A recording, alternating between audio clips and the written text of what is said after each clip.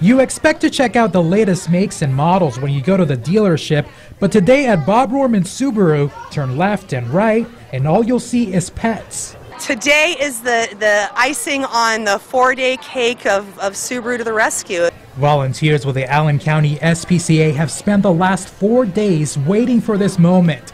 The group teamed up with Subaru of Fort Wayne to drive down 13 vehicles to Conroe, Texas. Their goal was to bring back up to 50 dogs to find their forever families in Fort Wayne.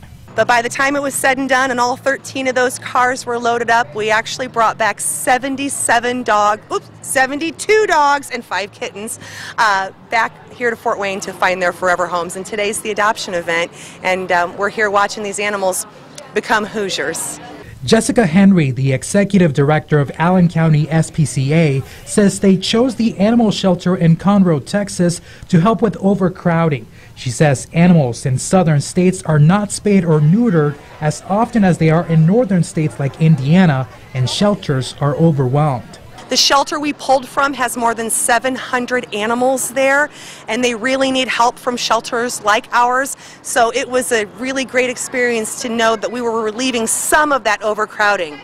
Scenes like this playing out often today, seeing animals go home with their new owners, is what this mission was all about.